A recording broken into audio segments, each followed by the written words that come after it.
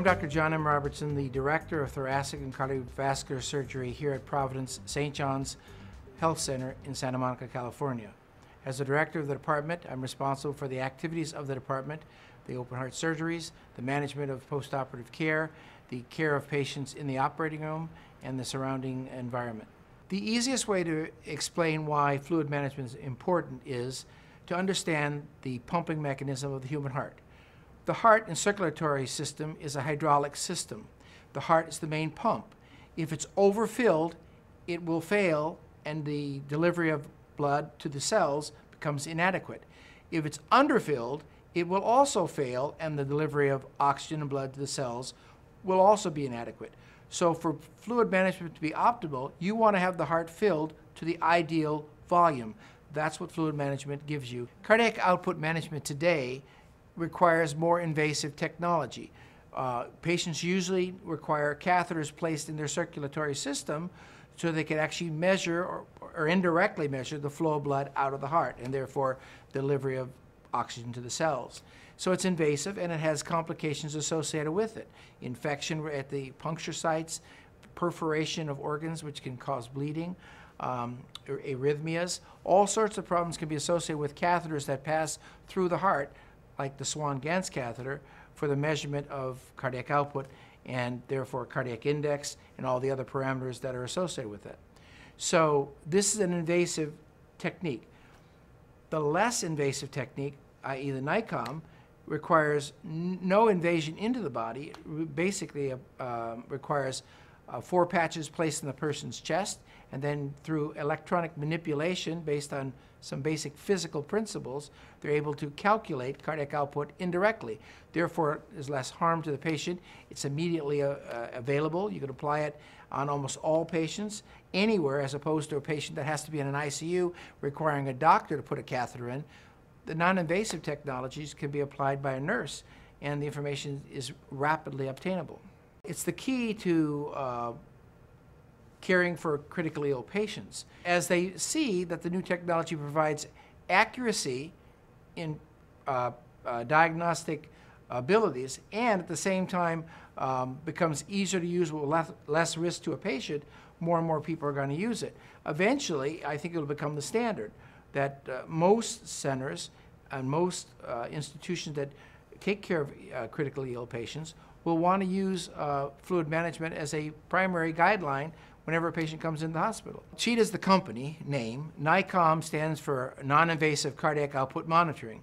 So it's a technology that has been developed by the CHEETAH Corporation to determine cardiac output or flow of blood out of the heart by using non-invasive technology, which means you apply 4 patches to the person's chest, hook it up to the machine, and the machine can then calculate cardiac output, as opposed to the typical place a catheter in the person's neck or in the groin and thread a catheter through the heart to measure the flow of blood directly. Many other patients that don't have their chests open and require big-time operations, or patients that have had surgery where all the catheters are removed and now something changes and you need to find out where they're really at, it's easy to place the CHEETAH NICOM on the person and get that information. I can place it in the emergency room. I can place it in the clinic. I can place it in a patient's room. Swan-Ganz catheter, you can't do that. We have in other surgeries where a patient's saying having a hernia operation and something goes bad wrong, the blood pressure's dropping, you can quickly place the NICOM on somebody and get your information right away. The alternative would be to place a transesophageal echocardiographic probe down the esophagus and look at the heart directly, but you won't get the cardiac output and the other numbers, but you will get heart performance. So that's again invasive, but the CHEETAH can give you information very quickly. I mean, I have been in the ICU where another physician's patient's not doing well, they don't know where they're at, and I say, well, let's just put the NICOM on the unit, on the patient, and let's see what the numbers are. Immediately you'll see that the cardiac output's sky high, the SVR is very low, the patient has a fever. Well, that's a picture of sepsis, and you can pick that up very quickly. Or if a patient comes in, their blood pressure is low, you can't figure out why they're not doing well, You put the device on, you see the cardiac output's really low, the total fluid status of the patient's low, and you recognize they got a dilated abdomen, they may be bleeding, in which case they're hypovolemic, and the device leads you right to that. You can quickly give them volume, fill them up, watch their cardiac output increase, and you've got the diagnosis. When the human body gets infected, the cardiac output changes. When you have bleeding somewhere or fluid shifts from, say, pancreatitis, preload drops, cardiac output's affected. If you have a heart attack and your heart's failing, or you over-transfuse somebody and there's too much volume, you throw the heart into heart failure, cardiac output drops, filling pressures go up. These are all things that help you know exactly where you are. So you don't have to have an open heart surgery procedure to need to know where your optimal fluid management is. So you have a patient in the ICU that comes in off the street who's hypotensive, has a low-grade fever, and you can't quite figure out what's going on. You can place a NICOM on the patient, and what do you find? In this particular scenario, you'll find that the cardiac output is really very high, but the SVR, or systemic vascular resistance, is very low. With a temperature of 103, you've got almost your diagnosis as sepsis, and you can start treating for sepsis with appropriate antibiotics and inotropic support of the heart, as opposed to a patient that comes in who's got a distended abdomen, or say a young woman comes into the emergency room who has a distended abdomen and a low blood pressure. You can get ultrasound and see fluid in her belly. You can put the NICOM on and see her cardiac output's very low, and you realize the problem is she's bleeding, she may have an ectopic pregnancy, and her volume status is down. You can then quickly fill her up with blood or volume expanders, watch the cardiac output go back up, knowing your diagnosis is correct, while you're taking the patient to the operating room to treat the ectopic pregnancy. At the same time, you optimize her care. So any specialty can optimize care if they understand the basic hemodynamics. Almost all conditions of the human body, when a person gets sick and dies, almost always the cause of death is a failure of the heart. It stops. So before you get into terminal phases of diseases, the cardiovascular system usually plays an important part in their demise.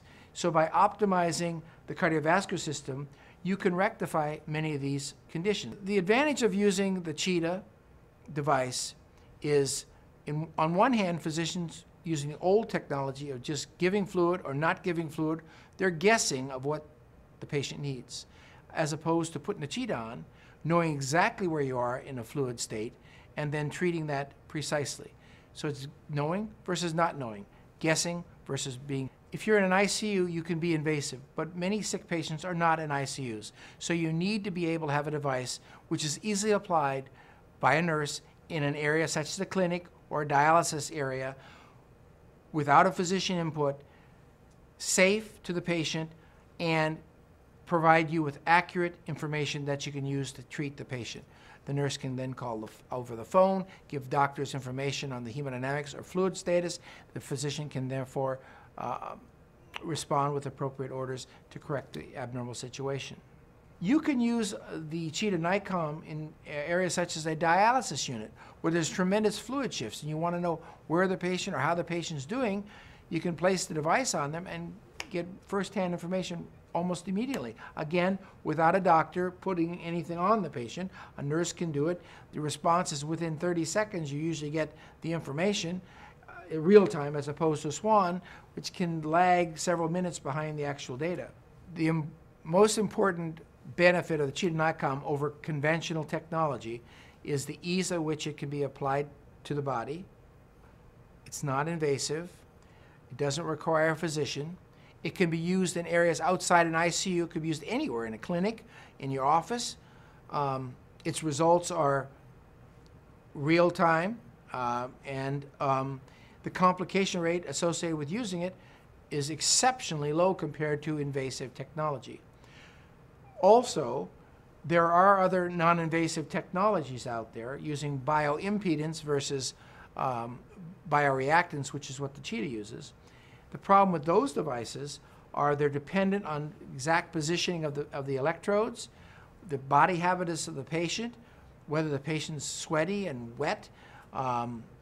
They have a very low signal-to-noise ratio, while the CHEETAH has a very high signal-to-noise ratio, so that it's not interfered with like the other devices. So it's much more accurate than the other non-invasive technologies.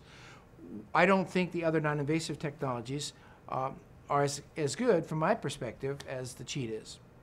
From our own personal research here, the comparison between the invasive Swan-Ganz catheter and the CHEETAH are very, very similar. I have total faith in the results I get from the device. It's very important for effective fluid management to have devices such as the CHEETAH NICOM, which is readily available, easily applied, very accurate, and extremely safe.